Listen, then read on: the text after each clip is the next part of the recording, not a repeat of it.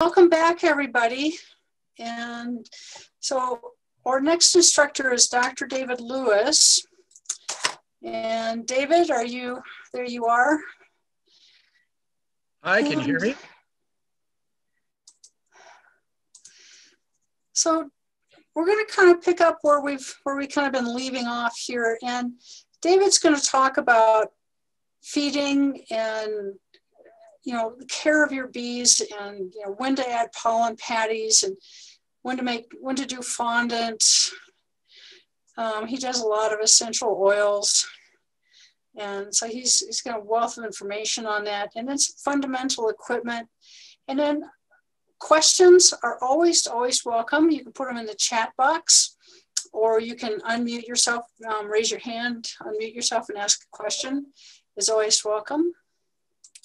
And so David started beekeeping back in 2014, and he's been at the bee college, every bee college I've hosted. He's now starting to teach at the bee colleges. He does evening programs, to my Tuesday evening beekeeping programs. He's been a speaker and instructor there. So with that, I'm going to turn the program over to you, David, and it's your show now. Okay, thank you, Catherine. I certainly hope that next year our bee college will be face-to-face, but if it's not, I'm going to have to ask to go earlier, because trying to follow Dr. Nairati and then Michael Jordan, that's a hard act to follow. Michael was actually the instructor at the beginning beekeeping track back in the first bee college I went to in 2014. And so he is somewhat responsible for my having taken up beekeeping, and probably responsible for an awful lot of dead bees that I've had in the last 6 years as well. But I know there are a lot of folks here in Wyoming and Nebraska and Colorado who have taken up beekeeping because they heard Carolina or Michael speak, and their enthusiasm is infectious. I've got two rather different topics. One is about feeding your bees. The other is on some tools and accessories that may be handy. We'll start with talking about feeding bees. About 3 or 4 years ago, I went to a lecture by a university professor about honeybee nutrition. And I discovered that there's a whole lot about honeybee nutrition that I don't know. He started talking very rapidly. He started flashing slides on the screen.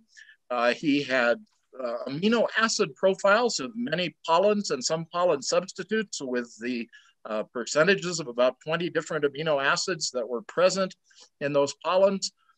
He had experiments in which bees had been raised on restricted diets that were lacking in one nutrient or another, and how that affected their development and their fertility. And the information just came pouring out slide after slide. I think I probably wasn't the only person in the audience whose eyes were a little glazed when we got to the end of the hour. But I raised my hand and I asked, given your research, what do you recommend as the best supplement if we're going to supplement nectar and pollen for our bees? And the professor said, gosh, I don't know. Maybe one of those commercial bee feeds, I guess. So that was a little disappointing. I enjoy hearing about honeybee research, but especially if it leads to some sort of practical information that I can use to become a better beekeeper and to keep my bees alive. So I hope that today's talk will be fairly practical. I'm going to talk about why we feed the bees, when we feed the bees, what we feed the bees, and how we feed the bees. And I hope you'll get some information here that will at least offer you some options and choices, particularly if you're starting off in beekeeping this year, or even if you've got an overwintered hive and you're going to need to be looking into that hive and perhaps feeding them fairly soon. So let me see if I can get my PowerPoint up here.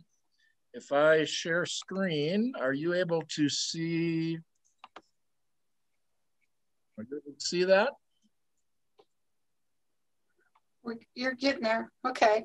Carolina, can you see going. that? Yeah. Okay. So why do I have to feed my bees? People sometimes say the bees should fend for themselves. There's plenty of flowers around. They somehow don't say that about their dogs or cats or horses or their goldfish, we assume that we're going to need to feed our pets in that way, but some people are still puzzled as to why they might need to feed the bees. If you live in a very favorable environment where there are lots of blooming flowers at all of the seasons of the beekeeping year, you may not have to feed your bees or may not have to feed them very much, but most of us are not that lucky. In some places, you might have an excellent bloom. Perhaps there's an acre or two of alfalfa or clover nearby, and you'll have an excellent source of nectar and pollen for 2 or 3 weeks of the year, but not necessarily throughout the whole beekeeping season. Sometimes, although the bees will go out, I think Joe Comparative told us 55,000 acres within a 2-mile radius are the usual foraging range for a honeybee colony. So that's a lot of territory, but sometimes the things that are in bloom are simply not accessible to your bees. You might live next to an orchard and the orchard comes into bloom, but in Wyoming in the spring, we might then have a frost and the bees, it's too cold for the bees to fly, so they can't really take advantage of the blooms that are present early in the year. And sometimes if you are relying on a neighbor who might have a field with sainfoin or clover or alfalfa, those are typically harvested just prior to bloom when the nutrition content of those crops is highest. I know our president was looking across her road and there was a nice field of alfalfa and she was kind of rubbing her hands and thinking this year we're going to have a great load of alfalfa honey. And the mower came out just prior to that field going into bloom. So we can't always rely on the floral resources in our neighborhood, and that's why we may need to supplement feeding in the hive. The goals of feeding are a little different times of year. In the spring, the queen is ramping up her laying of eggs, and we would like to support that. We'd like to encourage the increase in the colony population, support the brood rearing, and brood require protein as well as carbohydrate to be able to develop fully. In the summertime, if we're feeding at all, we're feeding to support the production of honey. And in the fall, the bees are preparing to lay up stores for the winter, so we're trying to support storage of honey and bee bread. Bee bread is the product of pollen that the bees chew up and digest and store for later use, so that they will have ample stores over the winter. During the winter, it's hard to get into the hives, but our goal is to have enough resources within the hive so that that overwintering colony will be able to survive some pretty harsh conditions, low temperatures, and no opportunity to forage for weeks to months during the winter. So that's why we're feeding the bees. So David, I'm gonna interrupt you briefly. If you look at your PowerPoint program, at the very bottom, you'll see some icons. And if you click the one that's got the full screen. Okay, let's see here. So go down, go over. One more. One more. One more. Oh. Well, let's see.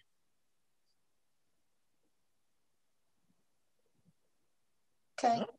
Is that doesn't look quite ideal. Is that good enough? Hit escape. Go ahead, Sarah. If you hit escape, it should make it back to the screen you were on before. Okay. We don't want all of those all up at once. Okay. Let's try this. And then the one at the far right. Okay.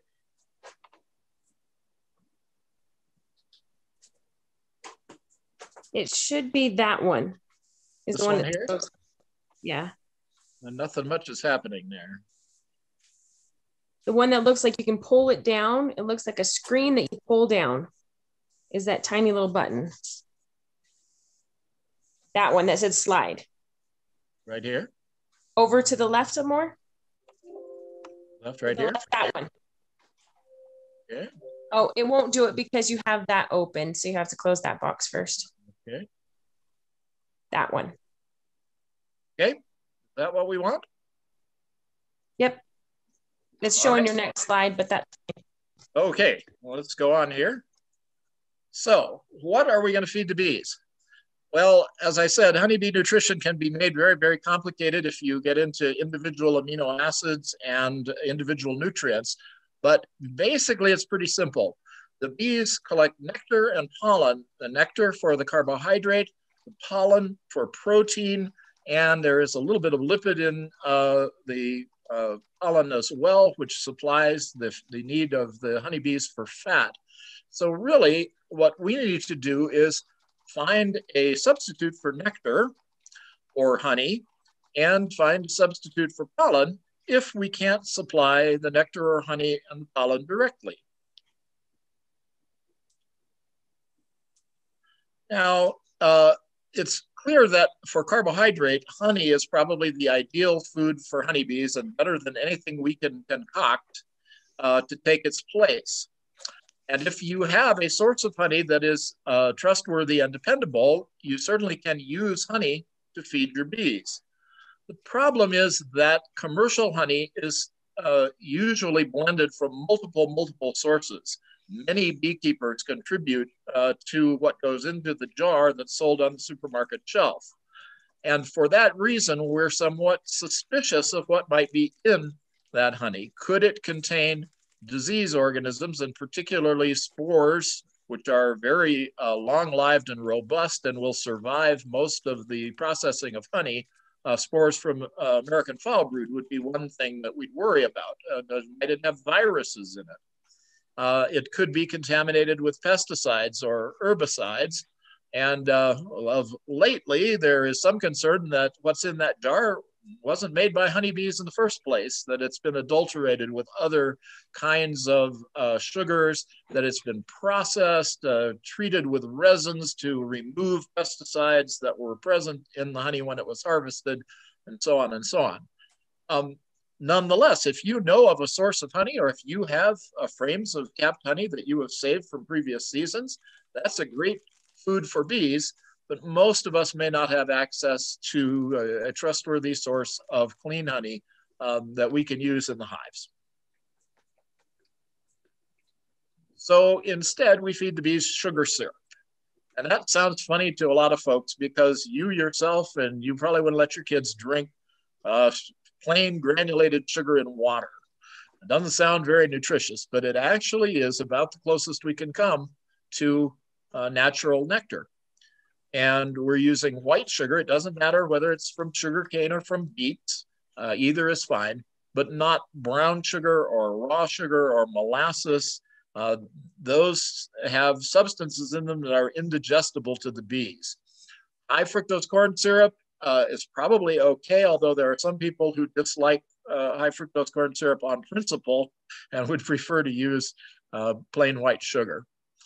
The usual rule of thumb, and it is just a rule of thumb, is that in the spring, we make a relatively thin syrup, which is about 1-to-1 sugar to water. And it doesn't matter whether you do that by weight, a pound to a pound, or by volume, a pint to a pint, because as it happens, water and sugar are fairly similar in their weight, in their density. So you can do it whichever way is easier for you. In the fall, we're trying to help the bees put up stores for the winter. And it is helpful to them if they don't have to concentrate the sugar solution. If it's thicker than normal nectar, that's fine because it makes it a little easier for them to process that and store it as honey for the winter. So we use a 2-to-1 solution of sugar, 2 sugar to 1 water in the fall. Now be aware that if you mix a pint of water and a pound of sugar, you don't necessarily get a quart of syrup. The sugar molecules intersperse into the water and you will end up with probably about 3 cups, a pint and a half of syrup once the sugar is dissolved. So if you're trying to achieve an ending volume of syrup, you have to do some calculation to figure out just how much you're going to get. The 1-to-1 and 2-to-1 are really just rules of thumb. And if you look at some of the beekeeping guides, you'll see that very often the solutions are less than the 1-to-1 or 2-to-1 that is the general recommendation. So Story's Guide to Beekeeping, there are 3 formulas, one for spring, one for summer, one for fall. None of those is even as high as 1-to-1.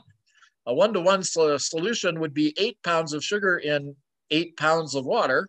That's a gallon of water.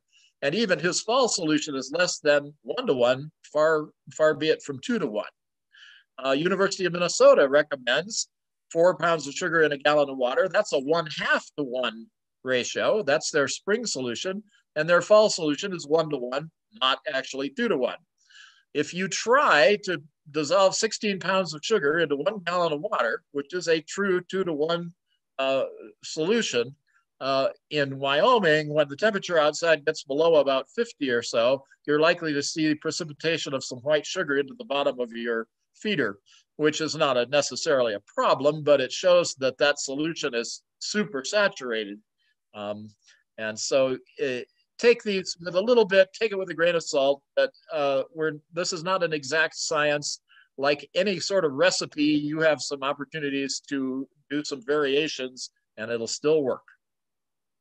Here's the syrup recipe that's almost 1-to-1, 2 quarts of water plus 1 cup more and 5 pounds of sugar, and it makes about 3 quarts of syrup. Or for 2-to-1, this was in kilograms, 2 kilograms of sugar in 1 liter of water. That's about 4.5 pounds of sugar in a quart of water, and it makes about 2 quarts of 2-to-1 syrup. Or you can just measure them by volume. I have to say what I do is simply fill the jar about halfway with sugar and then add some water, stir it up till it dissolves, add a little more water to top it off, and I'm done. I don't measure these solutions exactly. Do you need to boil your syrup? Well, the simple answer is no. You can mix your syrup right in the sink using warm tap water, and that's fine. If there are some reasons why people like to boil the syrup, one of them is that it's easier to dissolve the sugar, particularly if you're in the fall trying to make a denser sugar solution. It can also kill microorganisms that are in sugar or in your water. Now, I use glass jar feeders and I run them through the dishwasher, so I'm pretty sure that the jars don't have any microorganisms on them. But even so, after a couple of weeks, the syrup may start to develop a kind of a dark cobwebby appearance of a little fungus growing in the sugar solution. And I'm sure that came from sugar itself. It wasn't in the jar, and I'm pretty sure it wasn't in the water. I don't think it does any harm, but if I boiled my syrup, I might be able to avoid having that little filmy stuff appear after the solution has been in the jar for a couple of weeks. And the other reason for heating syrup is something called inverted sugar, sugar inversion. The sucrose, which is what's in cane sugar, table sugar, is a disaccharide, which means that it has 2 carbon rings which are hooked together. If you heat that with a little bit of acid, you can break those 2 rings apart. And the sucrose breaks down into glucose and fructose, which are monosaccharides and have just a single carbon ring. And it's actually glucose and fructose, which are the more common sugars found in nectar. So some people believe that cooking your sucrose syrup with a little bit of acid in it will create a syrup that's closer to natural nectar. Bakers have been doing sugar inversion for quite a while because breaking down the disaccharide molecule into 2 monosaccharides makes the product taste sweeter, and it also holds more water into the cookies or cakes so that they have a longer shelf life. So bakers have been cooking their sugar with a little acid for quite a long time as a part of producing cookies and cakes. Disadvantages are you've got a pot full of boiling syrup on your stove, and that's no fun. And if you let that sugar scorch and caramelize so that it turns brown or black, it elaborates a chemical, hydroxyfurfural, which the bees cannot digest. So if you are heating your syrup, keep a close eye on it and make sure that you don't scorch it or caramelize the sugar in the syrup. Do you need to add flavoring to your syrup? No, you don't have to. The bees will accept syrup that is simply sugar and water, but many people believe that the syrup is more palatable to the bees if it has a little bit of herbal flavoring in it. You can flavor it with essential oils like lemongrass or spearmint or peppermint, or you can flavor it by putting plants or herbs into the syrup, the warm syrup, and letting it steep so that the syrup becomes a little bit of an herbal tea. And there are many possible flavorings of mint family, and which includes thyme, sage, lemon balm, alfalfa, chamomile, other flowers, alfalfa. All of those things can be used to flavor your syrup. And there's some evidence that the bees find that a little more palatable than plain sugar and water. You don't have to, but you may. If you can smell the herbs, the bees can definitely smell them. So a little bit goes a long way. Don't make the tea stronger than you would drink yourself, and probably a little more delicate than you would think will be fine. The bees will be able to detect those aromatic compounds in the syrup. And do take the herbs out before you put them into your feeder.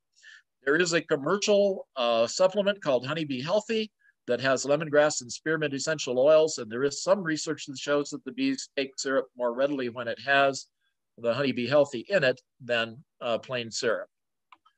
And if you want to make your own Honeybee Healthy, here's a recipe to do that.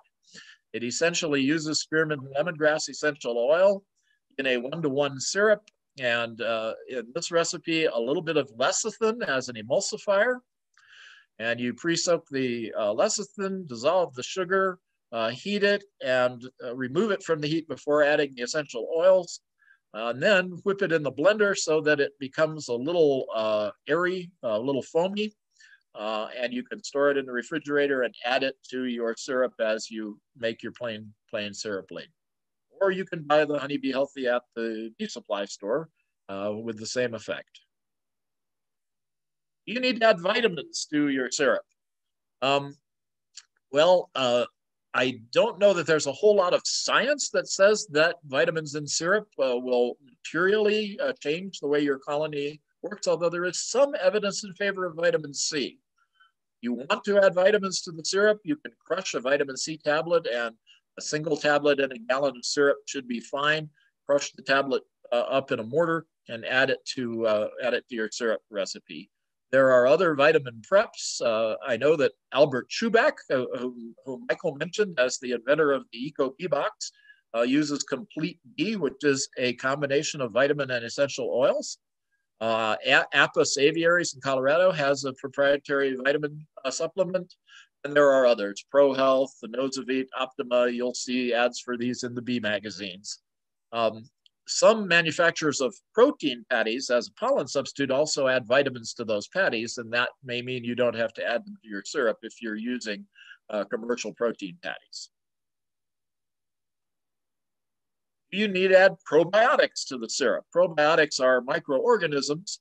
There is a whole lot of research going on right now about the organisms that live in the honeybee gut. I think Dr. Nairati showed us a picture that showed the honeybee gut with the proventriculus and ventriculus and the intestine and rectum. And the fear is that if we subject honeybees to artificial diets for too long, that we may be changing their microbiology within the gut for the worse. So there are companies that are marketing feeding supplements that have microorganisms in them that are supposed to be healthful to maintain honeybees' gut health. The companies have their own research papers. They'll be happy to show them. I don't know that this is generally accepted in commercial or hobbyist beekeeping yet, but some of the manufacturers of protein patties are also adding probiotics to the patties. Whether that's really useful to the bees or whether it's more of a marketing ploy, I can't say. But you can purchase probiotics from Strong Microbials. They market Super DFM. There's another Hive Alive, which I think is a combination of some essential oils and probiotics.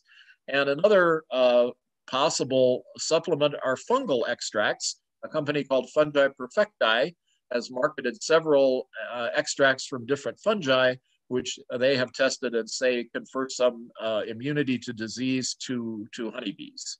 I don't use probiotics myself, so I can't really tell you from experience whether they work or don't work. You need to acidify your syrup. Sugar syrup is nearly neutral in pH, and honey is rather acidic. So some people think that we should add some acid to the syrup to make it closer to honey. And that can be lemon juice or citric acid, fruit fresh, vinegar. The vitamin C is acidic. Some recipes have used cream of tartar, but there is some evidence that the bees don't digest cream of tartar very well. So if I were going to add acid to my syrup, I'd probably avoid that one. I don't know of any formal research that says that there's a benefit to acidifying the syrup, and I don't acidify my own. But if you are trying to invert your sugar into glucose and fructose, you're going to be adding small amounts of acid to your syrup in any event in order to achieve that conversion.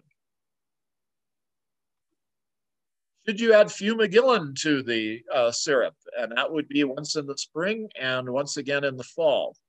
Fumagillin or fumadill B is a chemical that was used in the treatment of nosema. Nosema is a parasite that gets into the honeybee gut and can cause dysentery and can weaken and even kill a colony. And it used to be, if you read some of the older beekeeping texts, that they would say, regardless of whether you know you have nosema or not, treat your bees in spring and fall with fumagillin added to your syrup. That is no longer recommended. Unfortunately, there is a newer nosema organism. The old one was Nosema apis. The new one is Nosema sereni. And Nosema sereni appears to be relatively resistant to fumagillin. And it may be that we have selected for that resistance by using fumagillin indiscriminately and wiping out some of the Nosema apis, allowing Nosema sereni to take over. All dysentery in honeybees is not caused by nosema. So even though you'll see pictures of fecal staining on the hive entrance, that doesn't prove that your bees have nosema. To prove that, you really have to examine them microscopically and find the nosema spores in the honeybee intestine. And it is suggested that you should do that before you treat with fumagillin. This was a moot point for quite a while because the fumagillin wasn't available. It was no longer being manufactured, but it is back and it is now available. So you have the choice to use it or not, but that is certainly more controversial than it was 20 years ago or so. Kind of a funny story, when they first came out with fumagillin, beekeepers complained that there was something in it that was making their hives swarm. They thought there was a chemical in there that was stimulating swarming. And it turned out that actually they were just seeing healthy hives that didn't have nosema in them. And those hives increased their population much more rapidly than beekeepers were used to. So they weren't taking swarm prevention measures as early as they should have. They were being exposed for the first time to relatively healthy bees. I've also heard from the Minnesota Bee Squad, they asked, how long have you been keeping bees? And if anyone said less than 10 years, they said, you've never seen healthy bees. If you've been beekeeping less than 10 years, all the bees that you know have had nosema or varroa or viral diseases. You probably have never actually seen a hive that was in robust good health, which is kind of disconcerting, but may in fact be true. So I don't personally use or recommend fumagillin, but there certainly are beekeepers and some beekeeping experts who feel that that's an important part of our armamentarium against these disease-causing organisms. So how long are you going to be feeding syrup to the bees? The general rule of thumb is that if the bees are taking the syrup, it's good to keep providing it to them. And that really doesn't matter what time of year it is. We know that we need to feed in times of dearth, and that's the time when there are relatively few floral resources in bloom. In some parts of the country, that's the summertime. There'll be a nice spring bloom when there's moisture in the spring, but then it gets hot in the summer and the nectar dries up. And there are not many things in bloom until rains come again in the fall and the time of dearth ends. In Wyoming, we get quite a lot of our rainfall, although we don't have much rainfall in total, but quite a bit of it falls in the summertime. So our times of dearth might be early spring when the weather is still cold, and in fall when fewer flowers are in bloom. Another time we want to be sure to feed is when we're establishing a new colony, a new package, installing a nuke, or splitting. We want to make sure that those bees have optimal conditions because we've started a colony with a small number of bees and we want them to reproduce as quickly as possible. Feeding the bees during the summer or when the honey super's on is controversial. Many people feel that it's wrong to sell honey that is made from sugar syrup, that the natural product is made from flower nectar, and that has flavor and nutrition that would not be present with plain sugar syrup. Therefore, they don't feed the bees sugar syrup when the honey supers are on, which is through the summer and into the early fall. And that seems reasonable to me, but I don't know of any real scientific analysis that says that you can tell honey that is formed from sugar syrup from honey that's derived from nectar. It may indeed be possible. There are ways to tell if someone has added corn syrup or date sugar or sugar from other sources to the honey in order to stretch out the product with a cheaper amendment. But I don't know that there is real solid evidence that you can tell the difference between honey that comes from made from syrup or honey that's made from nectar. That's an interesting question. Should you feed syrup to the bees in the wintertime? Many people avoid doing that, and one of the problems is that the jar might crack, even if it's plastic and certainly glass. Now, 2-to-1 sugar syrup has a pretty low freezing point, so it's not going to freeze as quickly as a jar full of water would. But if it does crack and freeze, and then you get a warm morning or a warm day, that syrup will drip down into the hive and can cause the bees to become chilled. Another question is whether it's wise to add any additional moisture to the hive in the winter.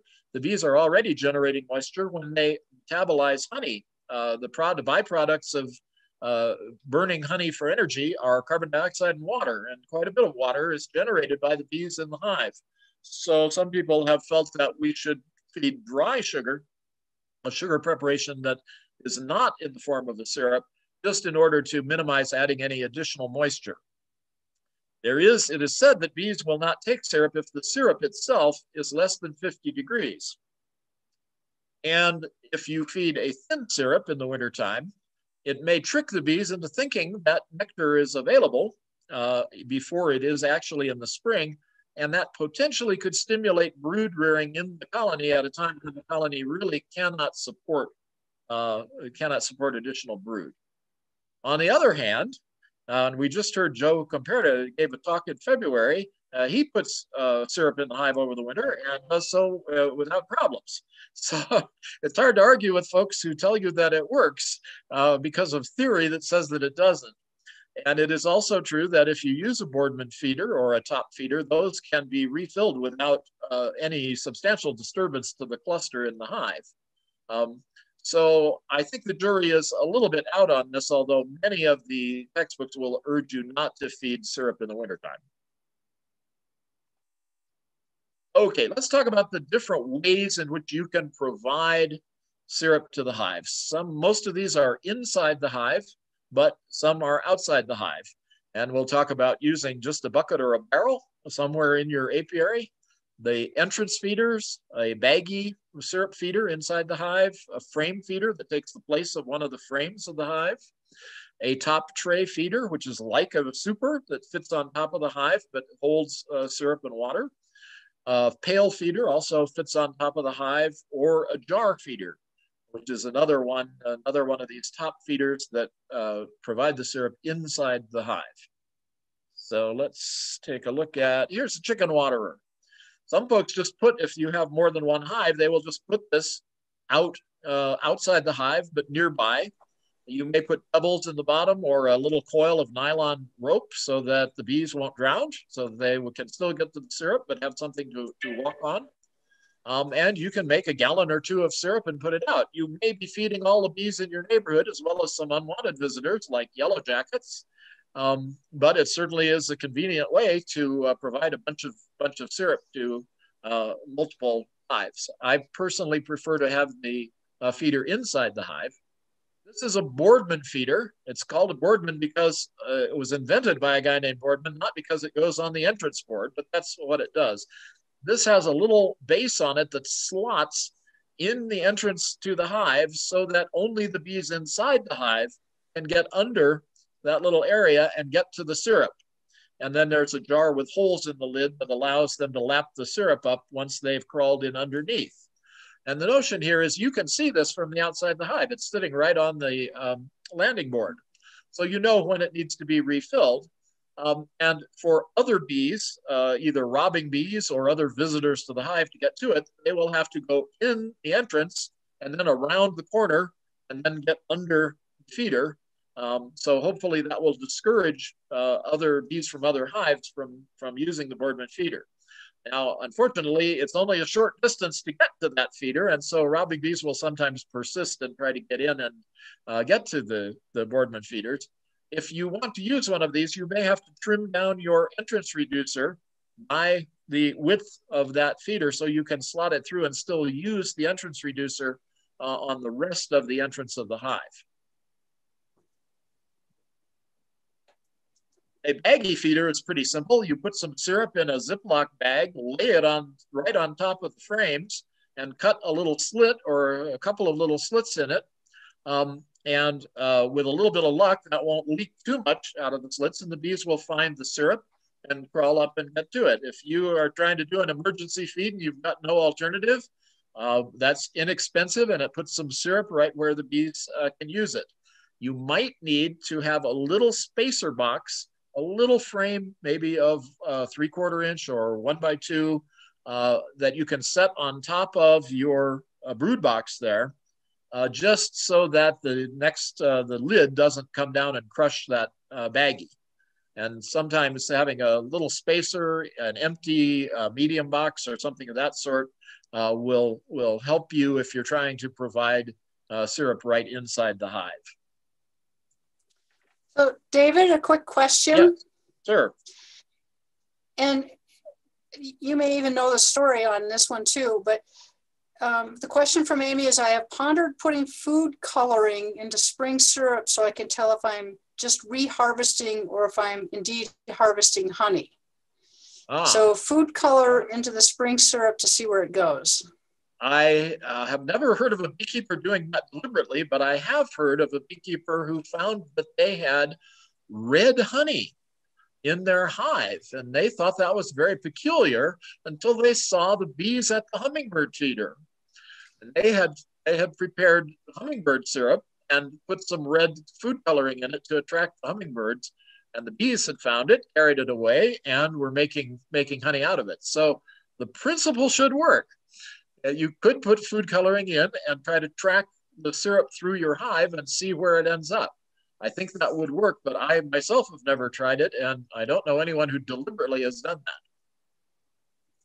Thank you. This is a frame feeder. This is the same width, and it has little lips on the end, just like a frame that goes in a Langstroth hive. It has a wooden top to cover it up, but it has holes in the top, and sticking through the holes are little plastic ladders, little perforated plastic cylinders. And the notion is that you can fill this with syrup, and you can put a gallon, gallon and a half, 2 gallons. These come in different sizes. Those go right in the hive, usually at the end in the place of the number 1 or number 10 frame or the number 1 or number 8 frame. So it's right in the hive. The bees will crawl down when the lid is on. The bees will crawl down those holes. They can lap up the syrup, and they can crawl out on the little plastic ladders. So hopefully bees will not drown. Anytime you provide a puddle of syrup anywhere near the bees, some of your bees are going to drown. That's the unfortunate thing about trying to provide a lot of syrup in one place, is that the bees will get into it. They may not be able to crawl out, and bees will drown in these, but the ladders reduce the number of bees that are likely to fall in and not be able to get out again. The downside of the frame feeders is that you have to open the entire hive in order to get to them, in order to see whether they need refilling or cleaning. My notion was that you could drill a hole in the end of the feeder and a silicone glue in a clear plastic pipe, run the clear plastic tubing out through a hole in the hive body and up so that the end of the tube was higher than the top of the feeder. Then you would have a visible gauge to see how much syrup was in the feeder from the outside, and you could also fill the feeder through that tube. I think that idea has merit, but I haven't made it work yet. The other idea would be to put this kind of a frame feeder in a little annex, a little box that you attach to the side of your hive, and you'd need a hole or two for the bees to be able to get through. But again, if you put a hinged lid on top of your little annex box, you can flip it open, check the feeder, fill the feeder without ever actually opening the box with the bees and the brood in it. So I think there are some potential inventive improvements in the frame feeder, but as you buy them now, you put them in the hive and then you have to open the hive to be able to check on them. This is a top tray feeder. This fits on the top of the hive rather like a super, rather like one of the medium supers. It has 2 compartments in it, and there are these little wooden rafts that float on the syrup. The center is open. That little gap that you can see in the middle, it's where the bees can come up from below, and they can come up onto this thing, move over onto the little rafts that are floating on the syrup and lap the syrup up from the little cracks in the rafts themselves. Now, the advantage here is this is all within the hive, and you can put a couple of gallons of syrup into one of these boxes and have it sit on the top of the hive. So it certainly provides an ample food source. Again, there will be some risk of the bees drowning because there is a pool of syrup, even though it's covered up by these rafts. And there are several models of these. Some are plastic. Some have a screen that the bees can get down to the syrup, but hopefully crawl back up again. Some allow the bees to get in around the periphery with the syrup in the center. There are several different models, but basically this is a top tray feeder, and you put it right on top of whatever the top box of the hive is, and then put the covers, the inner and outer cover, right on top of the tray feeder. This is a pail feeder. This will hold a gallon or more, and it has a little screen in the center there. And if you invert this over your inner cover, a typical inner cover has a hole in the middle of it.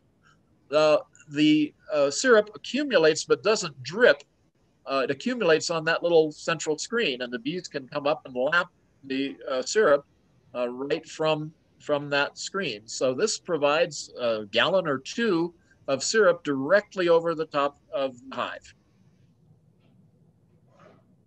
This is what I use. These are mason jar feeders. And basically, it's simply a piece of plywood with holes cut in it that are the size of, in this case, wide mouth mason jars. That's about 3 inches. Wide mouth, you can use quarts or half gallons, and you can put several quarts or half gallons onto a single hive. This is sitting on top of the inner cover. It's raised up by the little wood strips to create some space under the jars. The bees can come up through the hole in the inner cover, and they can get to the syrup. And this would allow you, if you were using half gallons, to put 3 gallons of syrup into a single hive at once. And if your bees are very, very active, you'd be surprised how quickly 3 gallons of syrup will disappear. That's also a top feeder, but it's a mason jar feeder. And you could put a little spacer, like an extra medium super around that, and then put the lid covers back on the hive. All right, so questions about syrup feeding? If you have them, go ahead and raise your hand or put them in the chat.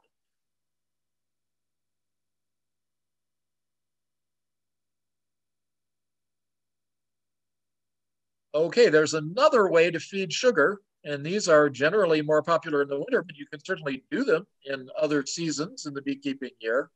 And this is to create a cake, a sugar cake. Rather than suspending the sugar in water, we make a patty out of it and place it in the hive. The simplest one is simply pouring granulated sugar into a tray and placing it in the hive on top of the uppermost frames, perhaps. And that's just granulated sugar. And sometimes the bees will go ahead and take it and accept it. And sometimes they consider it to be something that shouldn't be in the hive, and they dispose of it, and you find piles of sugar out in front of the hive where they've cleared it out. But that's the least troublesome way to put sugar in the hive, and some people do that over the winter with a tray of granulated sugar on top of the hive, accessible to the bees. You can also spray the sugar with water and let it dry, and that water could also have some essential oils, some herbal essences in it. And you let it harden just like sugar in the bottom of a paper bag that gets wet and hardens into a cake. And then you can put that into the hive, and it won't be loose. And bees will need a source of water to be able to use it, but bees often can get water from condensed water in the hive in the winter. So no cooked sugar cake is another alternative. You can make a cake with confectioner sugar. And I know Catherine has done this with great success. It was about 4 pounds of powdered sugar, and you gradually add water to it, and you knead it as if you were kneading bread, and gradually, and it only takes a small amount of water. You'd be surprised how little water will make a nice cake. You knead it until it becomes kind of glossy and elastic and soft, fairly moist. And then you can place that in the hive, and the bees will go after the confectioner sugar, and they do just fine with that. And that can be done any time of year, but again, more often in the winter than in the summer. Some people have worried that most confectioner sugar contains cornstarch, and cornstarch is not digestible to bees.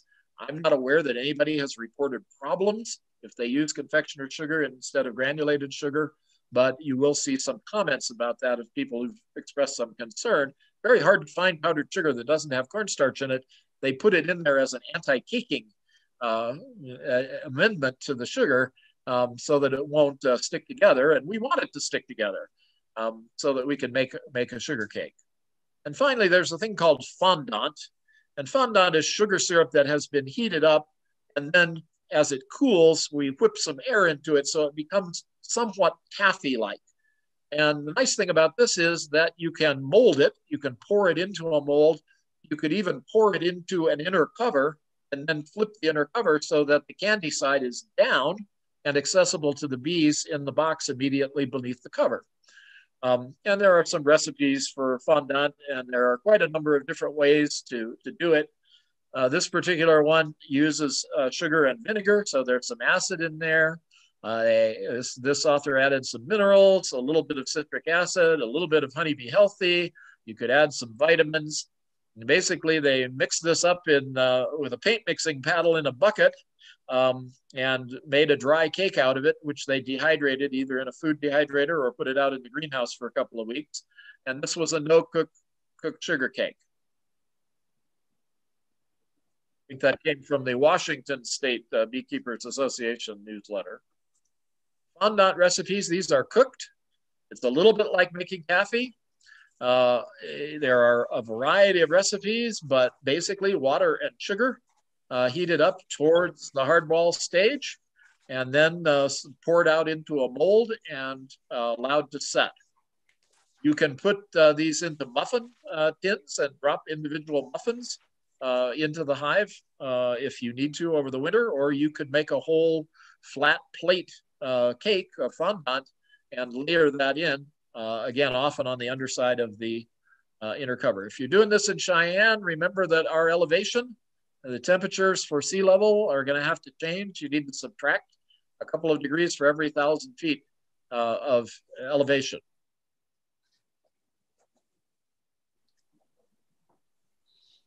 A couple more fondant recipes. This one used some corn syrup in addition to the sugar. And again, we heat it up toward the hardball stage and then beat it with a whisk as it's cooling to get some air into it and make that taffy-like appearance. Another one used some lemon juice, a little bit of essential oil, dissolved the sugar, cooled it in some ice water and beat it with a paddle. You can see that although the recipes are a little different, the basic idea is all the same. We end up with a taffy-like cake that's aerated to some extent and can be molded into whatever shape will fit nicely into your hive. Okay, so that was feeding sugar. Let's talk now about substituting, feeding protein to substitute for pollen. Honeybees collect pollen and they chew it up and digest it, and they create bee bread, which is stored, multicolored. I think we saw some pictures in Carolina's presentation of the multicolored pollen that's being stored. It is predominantly used to feed the larvae and to feed the young bees during the first week or two of their lives outside of the capped cells. They grade pollens according to quality, and that can be based on the percentage of protein, but also the amino acid profile and how complete the profile of amino acids is. Fruit trees, willows, clover are considered to be excellent. Interestingly, corn is considered to be a high quality pollen, although bees often don't have a whole lot of interest in corn pollen. Corn is wind pollinated, and so the corn plants have not tried to evolve to be particularly attractive to honeybees. But the pollen is relatively high in protein. Elm, cottonwood, dandelion, these are considered good quality. Alder and hazelnut fair, but pine pollen is not a very high quality. Bees will use it when there's nothing else available, but it doesn't have a high amount of protein. If you are lucky enough to live around a grove of willows or next to fields of clover, your bees are probably going to be very happy. So we would like to feed our bees pollen if we could. And it's possible to collect pollen one year and use it the next. The problem is that pollen has to be treated rather carefully if it is not to lose its nutritional value. Exposure to moisture, exposure to sunlight, even just storage at room temperature will lead to deterioration and the degradation of some of the amino acid components in the pollen. Pollen ideally should be flash frozen very quickly and protected from light. I go into the natural food store and I see little envelopes of pollen, very expensive pollen, by the way, being sold as a human nutritional supplement, and they're hanging on the end of the shelf aisle in the sunlight. I very much doubt that there's a lot of nutritional value in those, the way that pollen is being handled. And purchasing pollen is expensive, and if we don't know where the pollen came from, it could transmit diseases, it could contain pesticides or herbicides. So we're looking for substitutes for pollen, although if you collect your own pollen, and there is a thing called a pollen trap that you can put on the entrance to your hive that knocks some of the pollen off the bees' legs as they come into the hive, and you can collect that and process it and get it frozen pretty quickly. You can save pollen and you can give it back to your bees the following season. We're basically looking for a substitute for the proteins that are in pollen, and no pollen is perfect, but no substitute is perfect either. The most common one is soy flour, and soy flour is pretty good, but not ideal.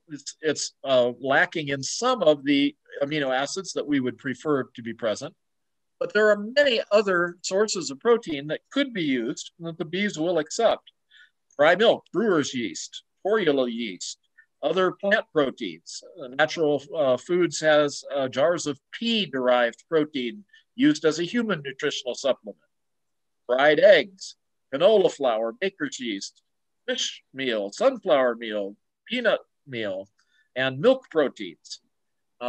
So there are a variety of different choices, and my sense is that using more than one is probably helpful because it will help to improve the overall amino acid profile as opposed to using a single source of protein in your supplement. Often these are mixed with sugar syrup to make a moist patty that can simply be laid across the frames of the hive. You would like to get your protein patties as close as possible to the brood. If you have two deep boxes, but the brood are mostly in the lower box, you would like to lay these across the top of the frames in the lower box, not in the upper box. You want them to be just centimeters away from where the nurse bees are going to be collecting the protein and feeding it to the larva. Okay, when do we feed protein? Now, this question came up, I think, earlier in the presentation. Is it too early to begin feeding protein? And the answer to that depends a little bit on what your local climate is like. In some parts of Colorado, people are already putting protein into the hives and may have even started as early as January, depending on the microclimate. For I think most of Wyoming, Nebraska, it's going to be February or March that we will start to add protein patties to the hive. And we're trying to support the development of brood and allow the queen to ramp up her egg laying. She usually begins to lay eggs again. She stops for a month or two. It is said after the winter solstice is when the queen begins to lay again. But to really begin to lay at the rate of 1,500 or 2,000 eggs a day requires that there be nectar and pollen or nectar and pollen substitutes available in the hive. So I put protein patties on my hives about 2 weeks ago, toward the end of February or so. And then, of course, we got a 6-day snowstorm.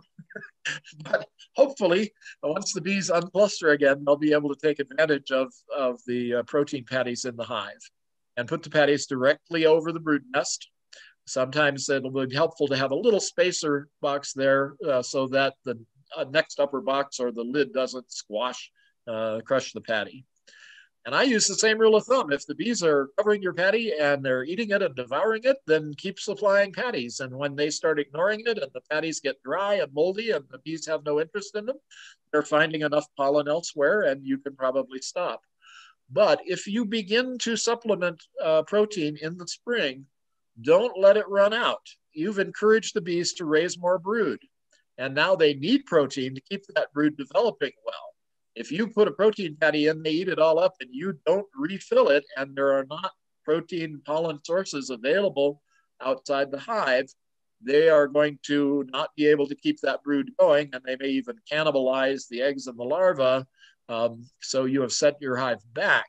So once you begin to supplement, until there is pollen available elsewhere in your environment, make sure that the patties continue to be available.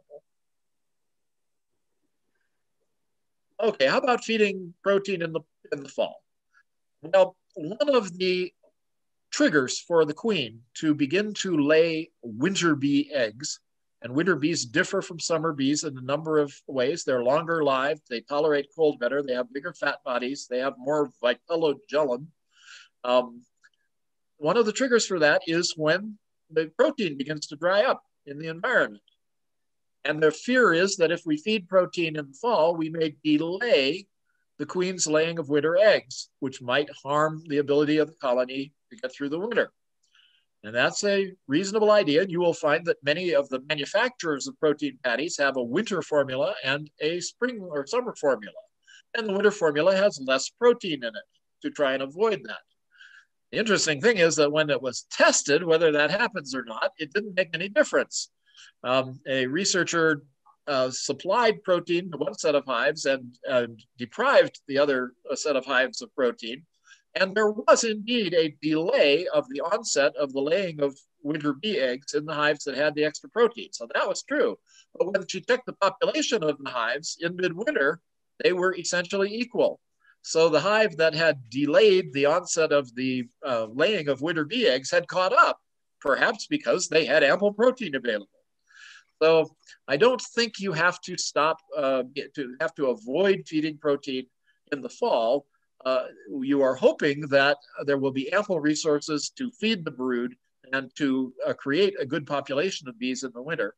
But if you're feeding commercial patties, you may purchase the winter patties, which have about half of the protein content of the usual summer patties. Oops. Okay, let me make sure that I'm, yes, okay. Commercial protein patties, there we go. You can buy protein patties from any of the bee supply companies. And they often will have a couple of different formulations. You can purchase this as a dry product, and then you make your own sugar syrup to make a moist patty, and you mix the dry product in with your syrup and make your own patties from that. That's probably an economical way to purchase a protein supplement. You can purchase pre-made patties that are already have been mixed with syrup. And many of the manufacturers are including vitamins and probiotics and essential oils into their mix. So for example, Ultra B Dry is 54% protein, and you're expected to dilute that with your own syrup. The patties are 18% protein, or the moist patties, 15% protein. And those would be the summer patties. AP23 is another brand. Dry is 47% protein. The winter patties are only 4% protein. And there are many, many manufacturers of these. Brood Builder, Vita B. We heard Sebastian Owen from Vita B gave one of our talks earlier this year. Mega B, Global Patties, B Pro, so on. Which commercial patty is the best? Hard to say. Randy Oliver ran a test in which he tried 8 different formulations of patties. Some of those were commercial and some were homemade. And he found that although the bees that were fed protein did better than the bees that weren't fed protein, there weren't any statistically significant differences among his different formulations. However, those bees were outdoors and they did have access to natural pollen, which bees tend to prefer to anything that we can put in the hive for them. So it may be that that confounded his results, and I think he's actually proposing to do this experiment again under a little bit more controlled conditions. But many different sources of protein appear to be acceptable to the bees and offer the similar benefits. So recipes for homemade patties. These are all over the map. I don't expect you to copy them all down, but basically you can use soybean flour, brewer's yeast, dry milk, actual natural pollen can be added and may make the patty a little more palatable to the bees. And basically you mix these with sugar and water and you end up with a moist patty. The books will tell you that expeller processed soy flour has lower fat content than solvent expressed soy flour. I asked a couple of grocers if their soy flour was expeller processed and they didn't know. So I think you'll take the soy flour you can get your hands on. You can make up your own recipe and put in vitamins or oils or probiotics if you wish. My suggestion would be that more than one source of protein is better than a single source of protein. So if you are mixing it up, put some soy flour and yeast and dry milk and any other vegetable protein source that you can find. And here are a few more, and you can see that these are all fairly similar. Sugar, yeast, eggs, water. This one added some vegetable oil and lemon juice. 4% patty that had just a little of the dry pollen substitute mixed in and mixed some corn syrup in with the sugar and water. And you can double the amount of the powdered protein supplement if you are going for an 8% patty instead of the 4% protein patty. Oops. Okay, any questions about feeding protein to the bees? I don't see any questions coming in right now, but again, everybody, if you've got questions, you're welcome to raise your hand, unmute, or put a question down in the chat box. You also are going to need to have a source of water for the bees. The bees will go out and forage for water and they will bring water back to the hive. If you're using a tray feeder or a jar feeder, you can put water in one of the jars or water in one side of the tray and they will have water right in the hive. But generally they're going to be looking around for a water source outside of the hive. And this is where folks run into trouble with their neighbors because the neighbor has a leaky faucet that's dripping nice, fresh, moving water, and the bees find that very attractive. Or there's a kiddie pool, or there's a bird bath, and your bees go over to their house to get their water, and this causes a lot of ruckus and sometimes leads to ordinances in the city against people having bees. So you want to supply a source of water closer to the bees than your neighbors are, and hope that the bees will fixate on that, and they will learn where it is, and they will use it. Again, you can use a bird bath or a chicken waterer with pebbles or a coil of rope in it. You can make a little floating pond garden in a half barrel with lily pads, and the bees can land on the lily pads and get the water.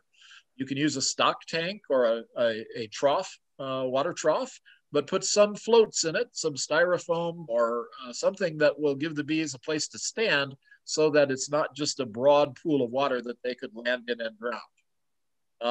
Circulating water is more attractive than stagnant water in general, and you can purchase a little solar fountain that will help move the water around in a barrel or in your stock tank, and that will also make the water a little more attractive to the bees if there's some movement going on.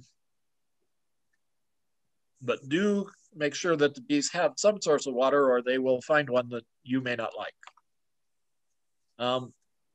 People complain that they provide nice, clean, fresh water to the bees, and the bees persist in going and finding stinky, icky water somewhere around.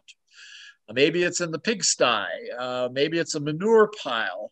They seem to be attracted to tubs that have chlorinated water in them. And what seems to be happening is the bees are foraging for salt as well as water. And they do collect salts, sodium chloride, calcium, all through the beekeeping season. In fact, in tests, when they were offered pure water or varying concentrations of salty water, the bees actually preferred slightly salty water. I do not salt my syrup. I'm not sure that anybody does, but in the experiment, the bees liked the slightly brackish salty water over the pure clean water.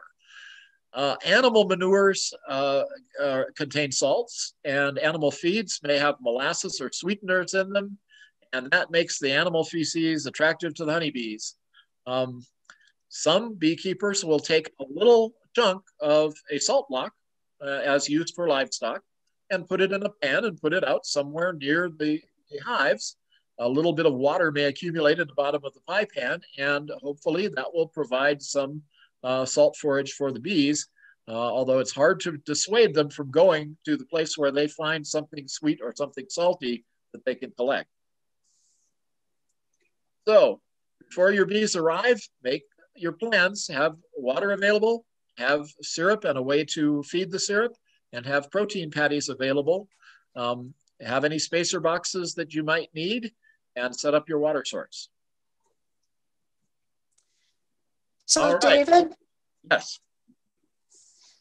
So when you make the pollen patties, is there a difference when you put them, when you lay them out on paper?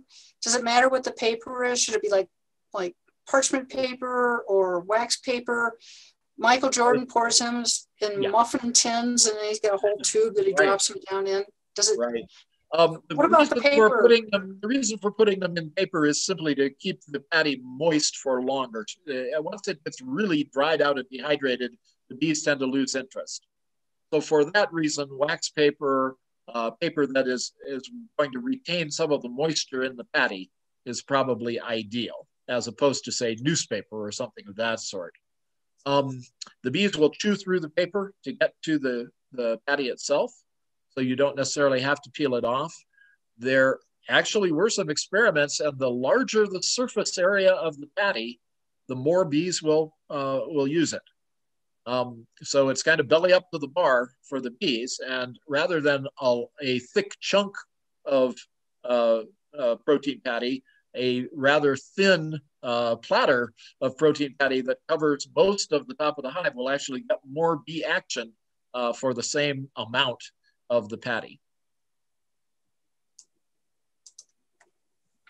Okay, so the bees will just chew right through that paper, right? The bees chew right through the paper to get to the patty. Some people, I guess, make little razor slits in the paper, but I don't know that that's really necessary. If they want it, they will get to it. Okay, and then I've been told to provide a half an orange to my bees. Does this actually help? Well, that's interesting. It has moisture, it's sweet, so it's a kind of natural syrup, and it has some vitamin C. So those things might be good. Is it better than any other way of supplying sweet syrup and vitamin C to the bees? I don't know. Do you notice the bees cover the orange, and are they collecting orange juice from the sliced orange? That would be the test, is to watch the orange and see what happens to it and hope the ants don't find it first and carry it off. There's always an issue when you put syrup or tasty stuff into your hive. All right, I'm going to go on to the second part here and talk about some tools and accessories. I wanted to make this practical. So basically, in face-to-face meetings, this is a demonstration and we hand these around. You get to heft them in your hand. You get to turn them over, look at the front side, the back side. Unfortunately, we're reduced to pictures on a virtual talk.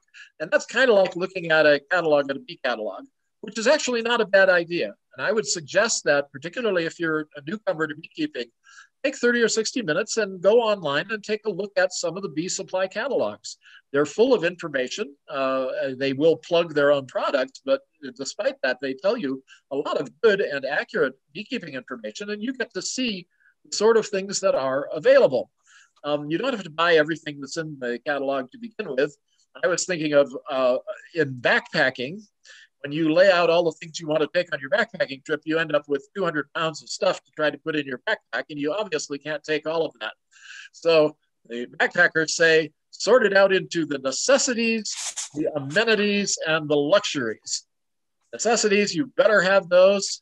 The amenities make it easier and nice for you, and the luxuries are just pure fun and make your life easier. And I think you can probably sort out your beekeeping tools in the same categories here. So what I thought I would do is say, what do you need as a little kit to have handy when your bees arrive? And I'll assume that you're going to be installing some bees in the spring from a package or a nuke. Maybe you overwintered and you're going to be inspecting your hive when the weather warms up. But here are things that you might want to do before those bees are here and you need to deal with them. You need a place to put your hive, some sort of a stand to get the hive up off the ground, a bottom board, that's what makes the bottom of the hive. It can be solid wood or it can be a piece of screen, eight squares to the inch. You will need a brood box, and I'm thinking that you have a Langstroth type hive that's a stack of boxes, and you need frames to go in your brood box. It could be a deep or a medium. Or if you have a horizontal hive, that will be one big box and you'll have frames and a follower board that go into that. You need some sort of a cover, and usually that's an inner cover and a telescoping cover. Telescoping cover is just the big outer cover that overlaps the edges of the hive. You'll need an entrance reducer because your first colony is pretty small and you don't want them to have to defend the full width of the entrance of the hive. So this is a little wooden strip with a notch in it that reduces the size of the entrance to something that they can defend, they can manage. You'll need some sorts of way to feed syrup, some sorts of water, and protein patty. You might need some extra boxes or spacers. And although it's not a piece of equipment, you need a plan for how you're going to sample for varroa mites. How are you going to do that? And what are you going to do if you find them? You need some sort of a plan, some sort of a management plan to deal with mites after you have sampled and discovered that you have mites in your hive. If you have no mites in your hive, wait a while, they'll be there. So that's a necessity, is to be able to know how you're going to sample for mites and how you're going to treat them. And that's a whole nother talk. So I'm not going to say much more about that, but it is something that you should be thinking about before your bees arrive. Okay, if you're going to install your bees, here's a little kit that might be handy to have. You need some sort of personal protective equipment. That can be just a hat with a veil. It can be a veil and a jacket, or it can be a whole full coverage moon suit. You'll need some gloves. And I recommend that you have garters. That doesn't necessarily mean the little black lace kind, although if those suit your fancy, that's fine. But the garter is a shoestring, a little elastic cuff, a hair scrunchie, something that you can put over your cuffs so that the bees will have a harder time burrowing under the cuffs. The bees are pretty good at trying to get at this person who's bothering the hive, and they will try to burrow under your outfit. And it can be disconcerting to find that the bees have managed to find a space between your cuff and your shoe and are now crawling up your pant leg and toward the northern regions. That can interrupt your concentration when you're inspecting the hive. So a little elastic garter that will snap your cuff down over your boot is a handy thing to have. You can have a spray bottle, but it better not have soap in it, and that can have 1-to-1 sugar syrup. You can spray the bees in their box if you've got you don't need this if you have a nuke, but if you've got a package, sometimes you want to spray some sugar syrup just on the screen. You don't want to soak the bees, but give them something to lap up, and that makes them a little less hungry and a little less irritable before you go to transfer them into your hive. Lemongrass essential oil mimics the Naranov pheromone, and that's what bees use to label places that are good, food sources, water sources, a new home when swarming. So a drop or two of lemongrass in the hive may make it more appealing to the bees you're trying to install. A push pin, a nail, or some duct tape. You're going to be hanging your queen cage in the between two frames, and often it doesn't want to cooperate unless you've got a way to pin it or tape it in place. Having a pen knife, pocket knife, kitchen tongs, long kitchen tongs like the large pair of tweezers are very handy if you should drop your queen cage to the bottom of the box and you don't want to lift all the frames out and reach in with your hand. You may be able to fish it out with your kitchen tongs. Ask me how I know that.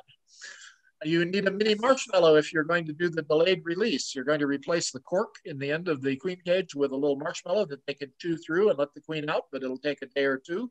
They can get used to her and her smell in the meantime. If possible, if you have a frame of old brood comb, that makes the new hive more appealing. And you may want to hang up a bait hive or a swarm catcher. Michael talked a little bit about these. The simplest one is a 5-gallon bucket with a hole in the bottom and a little lemongrass oil inside. The notion is if the bees swarm, you would like to have a place that will be appealing to them, that they will swarm into, and you can get your bees back. You might even collect some bees from somebody else whose bees have swarmed. And since packages are running at $160 and nukes up to 200 or 240, collecting a swarm is actually quite an economical proposition. So you may want to have a bait hive or two hung up around the edges of your property where the bees will find them if they should choose to swarm or abscond. Okay, what's the single most important item to have with you when you first go to inspect your hive? You've installed the bees, you've let them settle down, the queen's out, she's laying eggs. A week or two later, you're going to go and check on the hive. What do you need to take with you? My answer is you need a helper. It's hard to do this alone. You're going to be in a bee suit. You're going to be lifting the boxes and lifting out the frames. You're going to be trying to see clearly through your veil. You're wondering if the bees are going to sting you. They're buzzing around. You're not sure what you're seeing in the hive. You're supposed to be taking notes. Where's your notebook? Where's your pen? What happened to the paper? This is not easy to do alone. So find a helper, maybe another beekeeper, maybe your hubby, a family member, but someone who can suit up in protective gear, and they can stand a little ways away from the hive. They don't have to be right in the middle of the cloud of bees, but they can take notes for you. You can call out what you see. And that will just make life a whole lot easier. 4 pairs of eyes on the bees instead of 2. You'll find that your inspections go much more smoothly and you get much better records of what you've seen. So try to enlist a helper.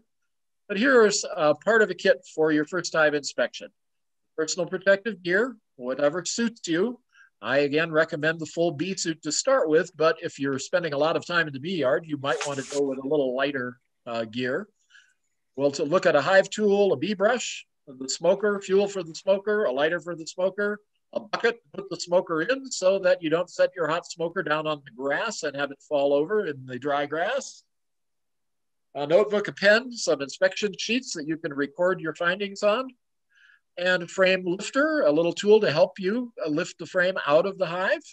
Frame rest, someplace to put the frame while you have it out of the hive and are looking at it. A frame spacer, if by chance, like Michael, you're going to be doing 9 frames in a 10-frame box. That helps you space the 9 frames evenly.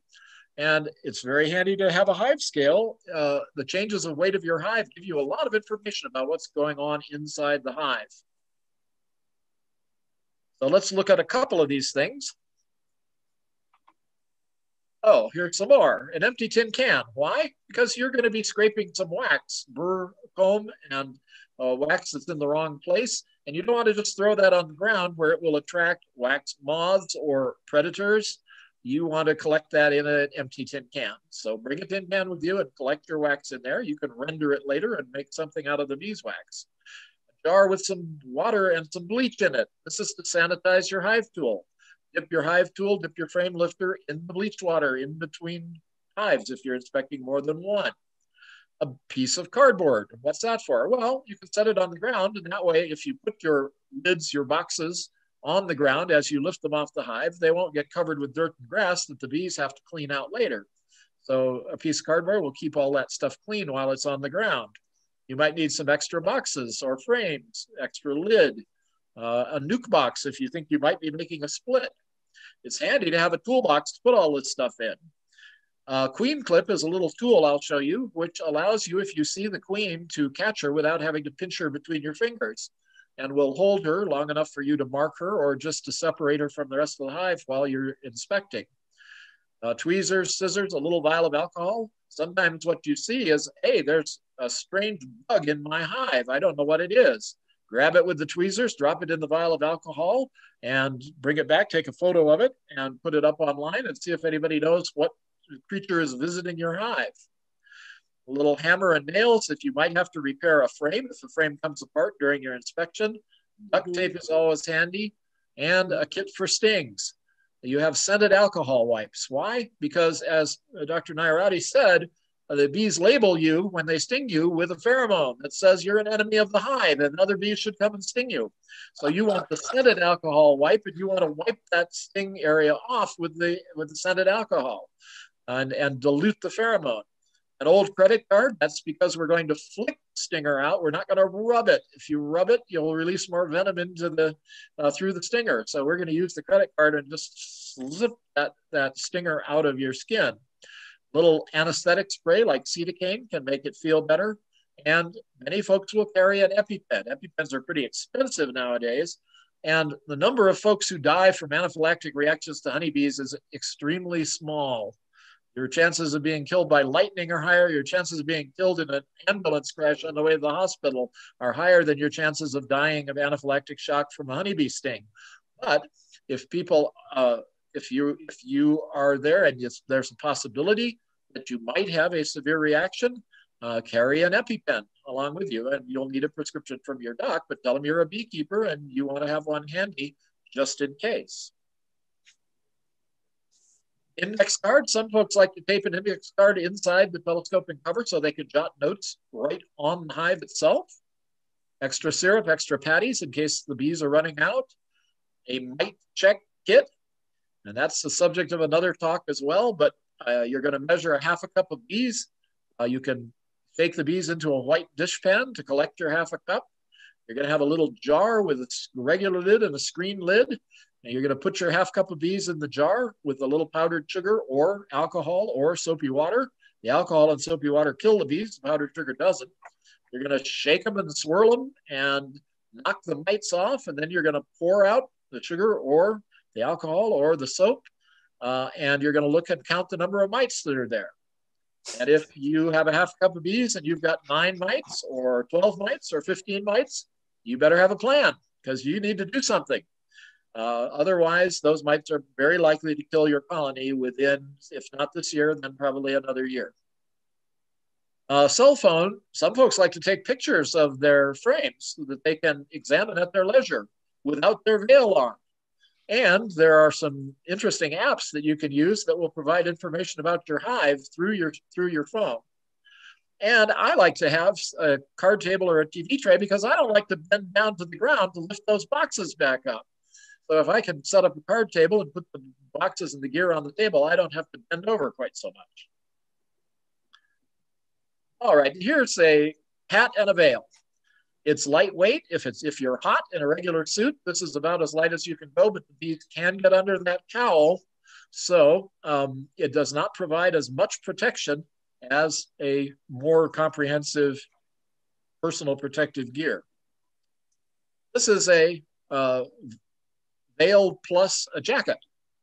And a lot of folks find that more comfortable than the full bee suit, but you'd be wearing hopefully thick jeans, and you're depending on your pants and your socks and boots to protect the lower half of your body with the jacket covering your upper half.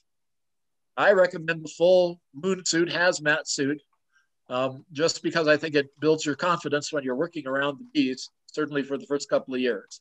If you find that's uncomfortable and overly restrictive, later on you can dress down, do something smaller. Gloves, these are typical beekeeping gloves. You don't have to have beekeeping gloves. You can use, I at one point ran out to the store and got some welder's gloves. Those worked fine. Some people like thick rubber gloves or polyurethane gloves. Typical beekeeping gloves have some vents in them, so they're a little bit ventilated, and they're made of a soft leather. Soft leather is hard to clean. It will get sticky with honey. It'll get sticky with propolis. You can try cleaning and washing them, but that wears the leather up a little faster as well. But do get a good pair of gloves. Stings on the hand are painful. Hive tools. Hive tools are basically a little mini crowbar. They have lots of uses. They help you lift the frames out. They help you scrape off burr comb. Some of them have that little right angle bend. Some of them have a hook. The hook can be used for scraping and for hooking and lifting. Some of them have an actual little hammer so that you can tap nails in if you need to using that same tool. You don't have to buy a hive tool. You could use an old screwdriver. You could use a little crowbar from the toolbox. But the hive tool is kind of the emblem of the beekeeper. And so this is part of what defines you as a beekeeper is you have your personal hive tool, and you should look at them and find one that you really like. You'll find that it's very handy to have when you're trying to open up a hive. A bee brush. These have soft nylon bristles. They will allow you to sweep some of the bees off the frame without shaking or rattling the frame. That lets you see a little better what's going on in the combs, and hopefully will not harm the bees. So soft nylon bee brush. Smokers. I recommend that you have a smoker. Not everyone uses them. Some people spray syrup instead, but I think smokers do calm the bees down, make you more confident. They come in a variety of ways, but they all have a little burning chamber plus a bellows. You fill them up with fuel. I use trimmings from my trim saw with sawdust. You can use shavings, pine needles, cow patties. Get them in there, get a good smolder going, get some nice white smoke coming out, and use it discreetly. You don't have to smother the bees with smoke, but a smoker will make your life easier when you're looking at your hives. And inspection sheets. You can buy these from the bee supply companies in tablets, but you can also get them online. This particular one was from the Eastern Missouri Beekeepers Association, and you can print it out free online. And it simply has questions and boxes for you to check as you look at your hive. It's got a front and a back, and it makes your record keeping a whole lot easier when you go back a month later and you wonder, gee, how many bees did I have in that hive? And how many frames were covered with drawn comb and so on? It's very handy to have a record. This is the back side of that same sheet, which has a little diagram for 3 deep boxes and 3 honey supers, and you can make notes about the individual frames on this template. Frame lifter is just a device that allows you to reach in, grab the top bar of the frame, and help you lift it out without sticking your fingers down in the spaces between the frames. And for that reason, it's rather handy and less likely to damage the bees because they can get out of the way of those little teeth that go down and grip the frame and allow you to compress the handle and lift the frame up out of the hive. I kind of like this one, which has a little broader grip on it, but the broader grip also takes up a little more room, so you have to be a little more careful not to crush the bees as you lift the frame out. This is a frame rest. It's a little metal rack that just clips onto the box and gives you a space to hang the frames that you have taken out of the hive. it'll hold about 4 or 5 frames. And so you can lift out a couple, hang them on the rest, and then you can work the rest of the frames without necessarily removing them from the box. This one you can move from box to box, or you can put one on each of your hives so that it's always there for the next time you go to inspect. And that's a frame rest. This is a frame spacer. Michael was telling us that he uses 9 frames in a 10-frame box. Many folks do that with their honey supers because if the bees build up a thick wax in the honey super, it's easier to uncap and get the honey out. Unfortunately, if you only put 9 frames in a 10-frame box to begin with, the bees will probably build a lot of burr comb, bridge comb, because you haven't given them the appropriate bee space.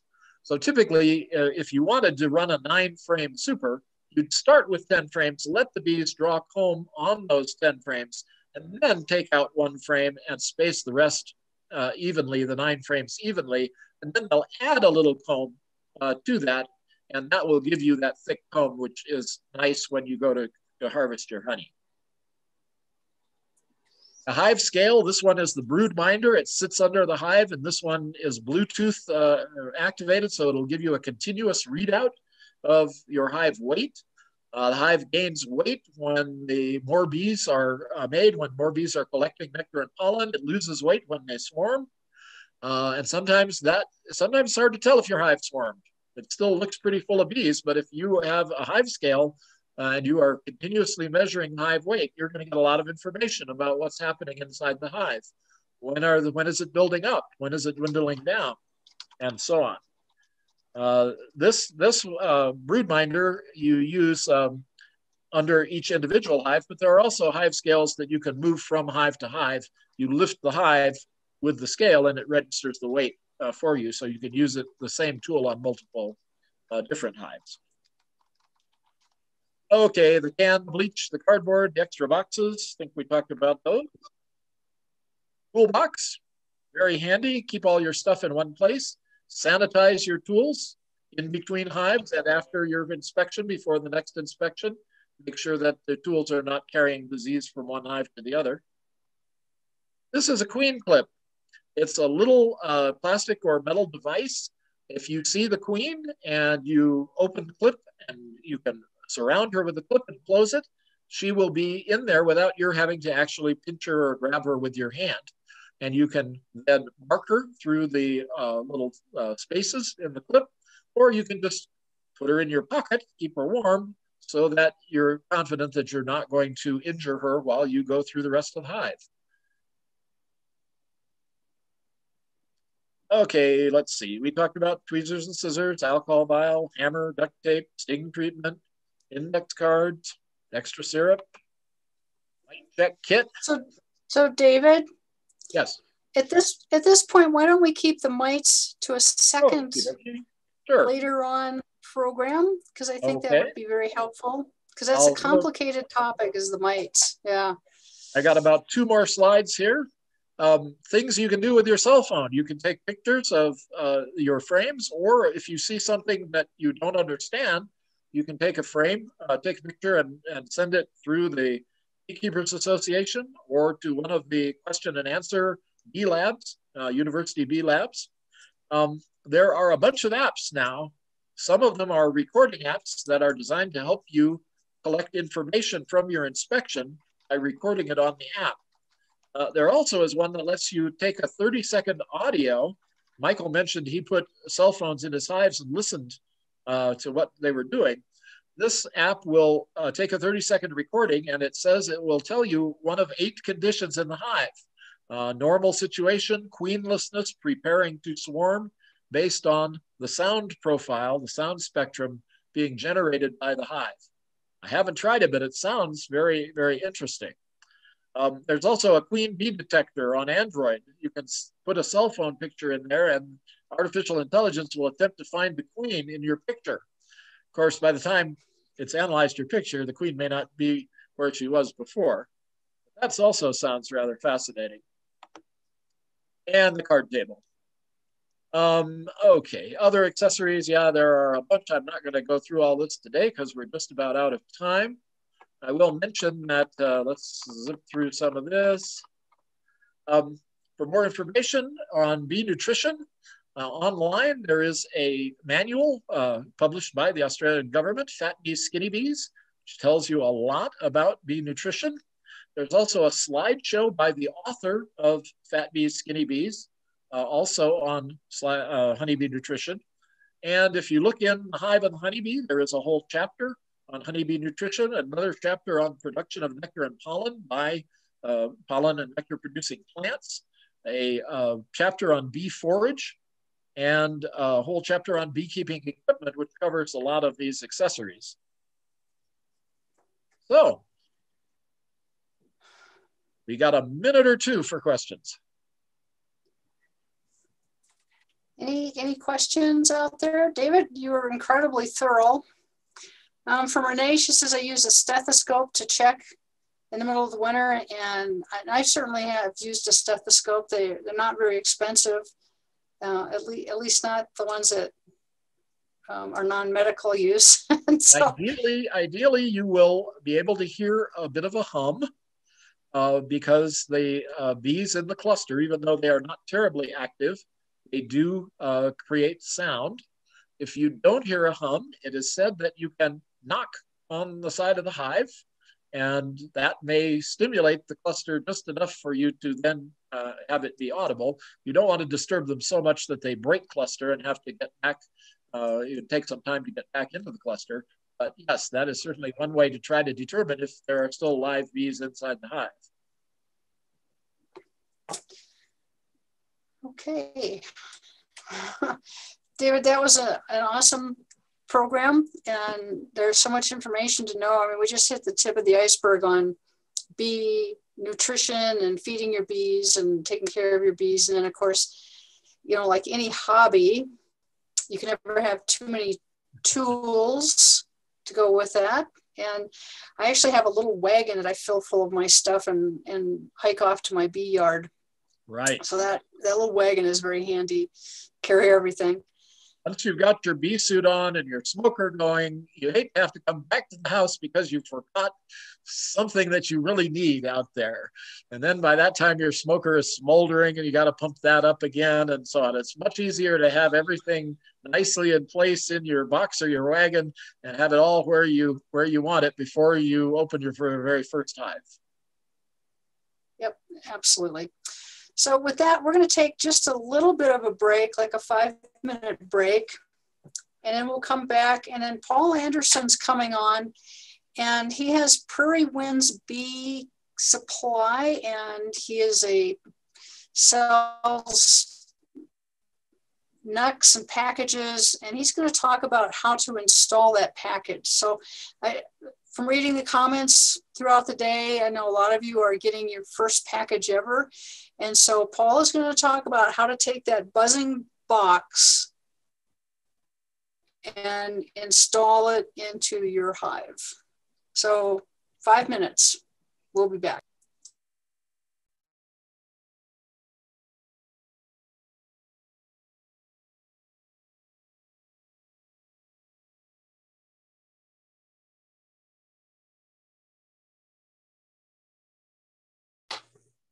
Thank you, David.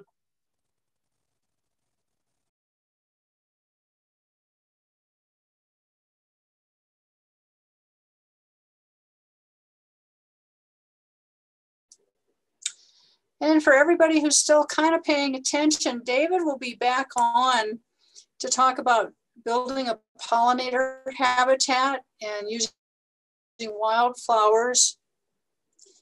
That'll be March 25th at 6:30, and I put the address, the URL into the chat box, and I'll put it in again a second time. And also I've got a little survey evaluation for everybody. And if you'd fill that out for me too at the end of the program, that would be wonderful. And I will remind everybody once again later about the upcoming program on March 25th and also the evaluation. So just a quick break.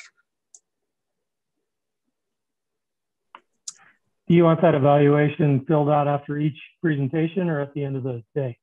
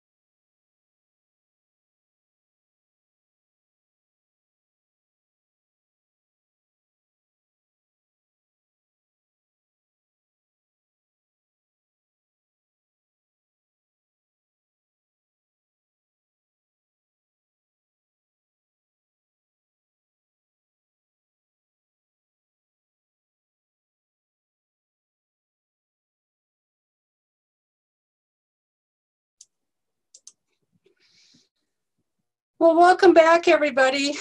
We'll get started here with our program. And again, this is with Paul Anderson. And Paul is on. Paul, are you there?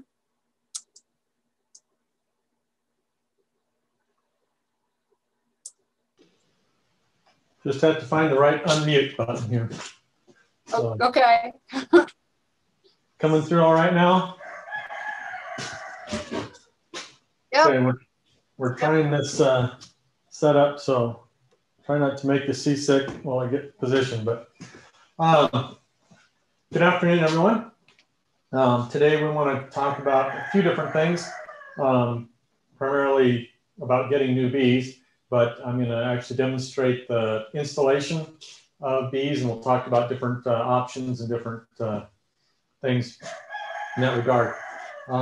What I want to talk about first is the way that you buy bees. There are several different ways that you can buy bees these days. One is a package. Another is a nuke, which I'll go into detail on all these. And a third one that we offer is a colony. This year we're offering a colony. It's on 12 frames. It's 2 6-frame nukes, one on top of the other boxes, and a large colony. So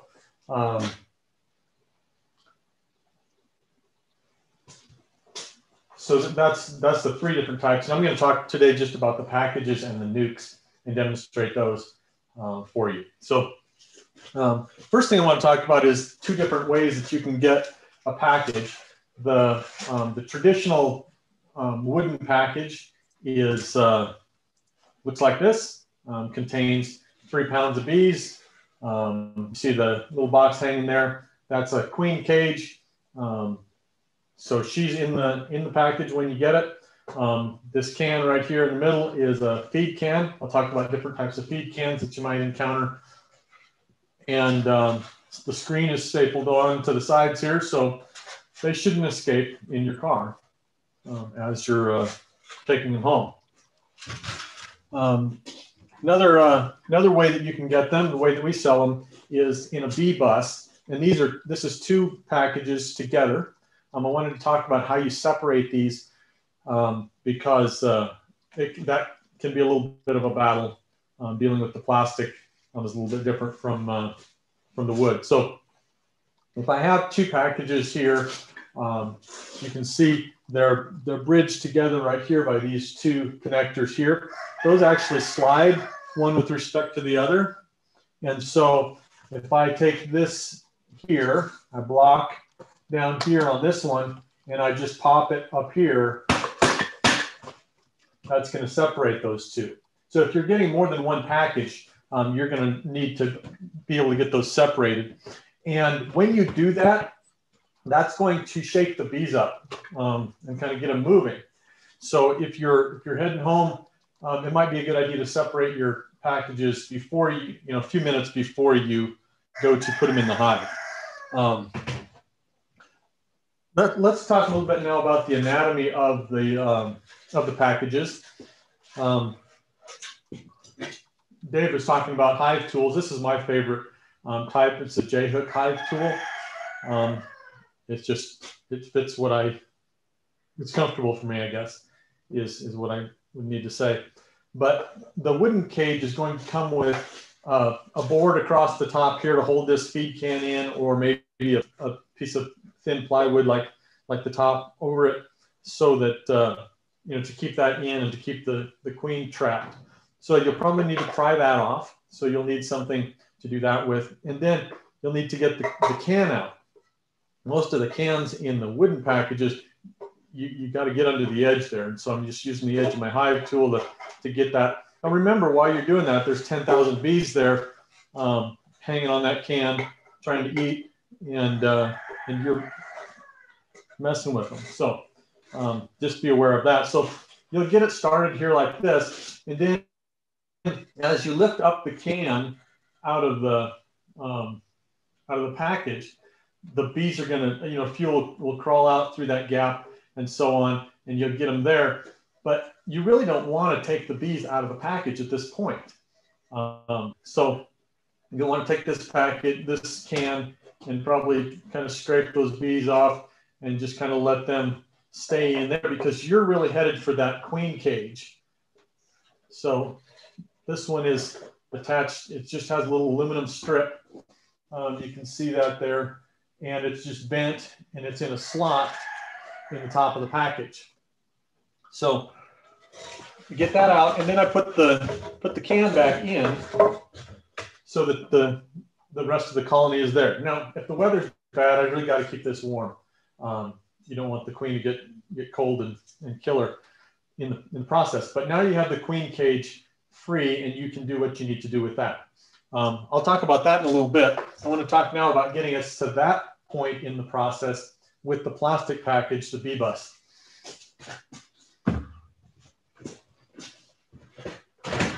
So again, the bee bus is a plastic package.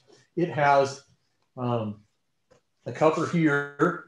It has, get a little light behind it. You can see there's a feed can in there. And there's also a queen cage hanging there. You can kind of see it maybe right there. See it flopping around in there. Okay. So I guess I'll show you how I do this. Other people might do it differently. But it's a little bit, what you don't want to do is drop the queen down into the bottom of the package. And so when I did that with the wooden package, I was careful to hold on to it, reach in there and take that. So anyway, I need to figure out where that queen is. But when you get this package, ideally, you're going to see this big triangular prism of bees in there, just completely covering all of that. And so you need to figure out where that queen is. So we do that by looking underneath this cover without actually opening it up and letting any bees out.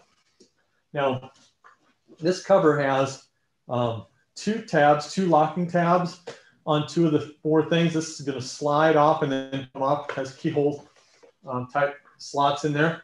But one of these is longer than the other. So you find the long one, and I pry it up just a little bit, and then I slide this over, and then I go over and I get the other one, pry it up, and then I slide this over. Now, of course, you're going to have this sitting down, not holding it up to a camera when you're doing it, I hope. But then it comes off, and you see those keyhole slots. So that's that. So the cover's off now. Set that aside.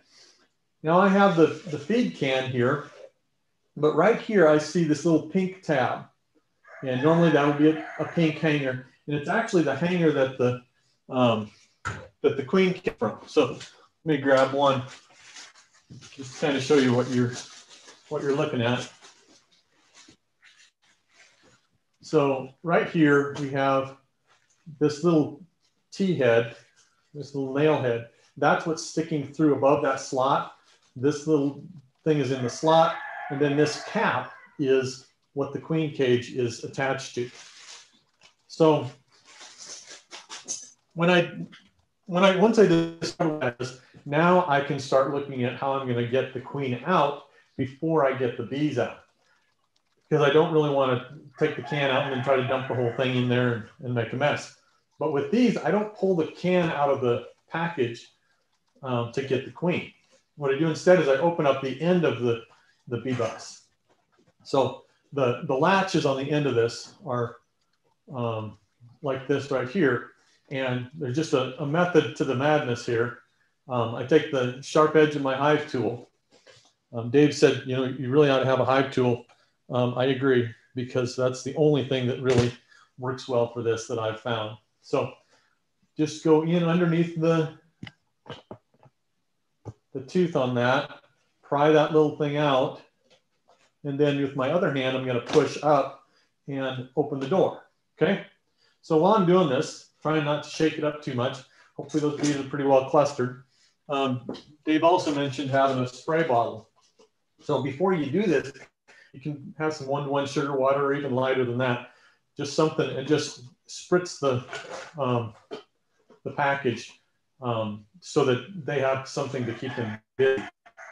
It's also a good idea to have something like this for when you're transporting the package from the vendor, whoever you got your bees from or have ordered them from, because especially if you're going a long ways, you don't want them to dehydrate or overheat. So good idea to have that just for probably just water is what you'd have for the transport. But here you'd want sugar water to spray that, and it will gum up your sprayer and you'll have to deal with that. So now I have my door open, and I'm going to open the door up. And this, remember, this is going to be just totally covered with bees, but I could tell from looking up here where that pink thing was. So I could reach in there and pull this queen cage off. So take this out. The queen cage here has a candy plug in this tube right here. Okay, so ideally she should not be able to escape when I pull it off of that cap. So the cap that I had, got another one here. This is how it was attached in there. It pushes on there. And so you're just twisting it a little bit and pulling it off.